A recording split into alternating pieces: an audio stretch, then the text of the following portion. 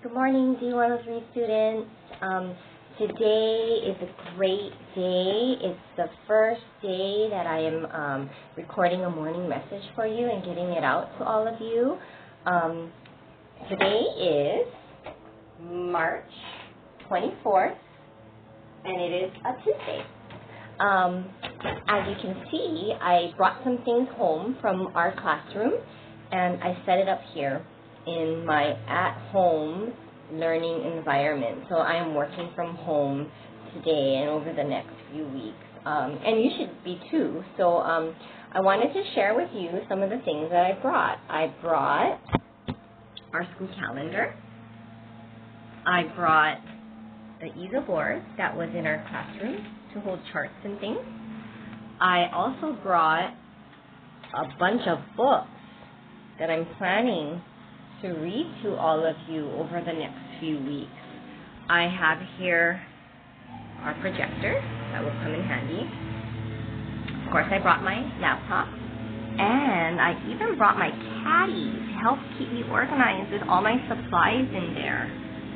So, I am ready. I'm ready for learning. Are you ready for learning?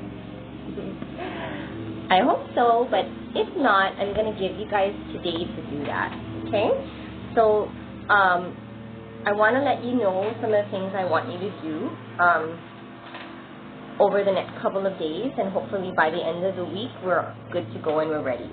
So the first thing I want you to do is download the Class Dojo app to a device that you use daily. So something that you have access to on a daily basis. It's not the Class Dojo that mom and dad have downloaded on their cell phone. It's the student version of the Class Dojo. So it will be where you can access your portfolio that we sometimes do in class, and you can upload assignments and videos and pictures mostly. So ask mom and dad to help you with that, because I sent them a link and I sent them instructions. So get that done as soon as possible. The next thing I want you to do, number 2, is gather supplies and set it up like I did today. And make a place. I used our spare bedroom, so it's perfect for me, but anywhere in your house will be a great place that is quiet and away from the TV. So in your room would be good, like a little area in your room, or family room in the living room, someplace that is designated just for learning. And when you find that place, gather some supplies like you'll need a couple of pencils and erasers. You'll need paper, folder paper, computer paper. Any paper is fine. And if you don't find paper, you can use your spelling tablet. We'll start from the back, and we'll use our spelling tablet because I know that our spelling tablet still has a lot of paper in it.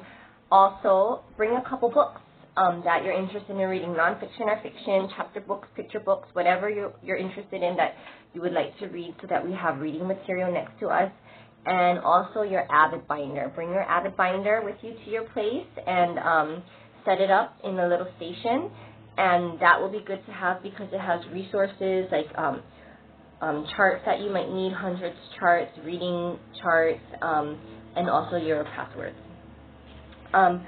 Now, organize your things and turn an at-home learning spot into a learning office for you. Okay, that will be fun. Every day, every morning, I'm planning on sending you a morning message like this one.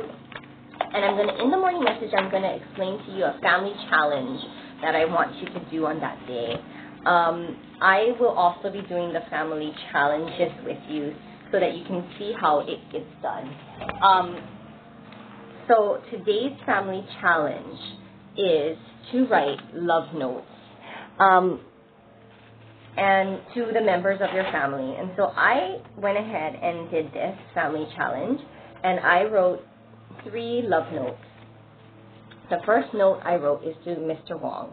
It says, Garrett, thank you for the surprise coffee that you got me yesterday, my cup of joy. You are so thoughtful. Have a great day at work. Okay, and the fun part about this is that when you have your love notes done, put them in a surprising place that will surprise them later on. So I have here Mr. Wong's lunch bag. And I'm going to stick my love note in here for him so that he'll be surprised later on during lunchtime. That'll be fun. I also wrote one to Kyler. It says, Kyler, you are such a great big brother. It was very kind of you to let your sister pick the board game to play last night.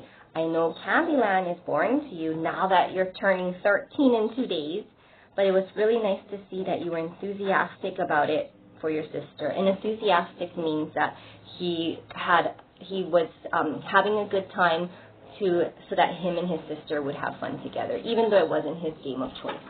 So I'm going to stick his love note on a book that he's currently reading. And I'll put this book back where I found it in his room. I'm not sure what page he's on, but I'm going to just stick it right there on the cover. And then the last love note I have is for Layla. It says, Layla, thank you for helping Mommy set up my at-home classroom. I love how you decorated it with such cool stuffies. Now everywhere I look, I have a colorful and fun sight. And so she was the one that helped me to get the Lorax there, the Hungry Caterpillar, and then I also have Clifford and Llama Llama somewhere. Where's Llama Llama? There she is.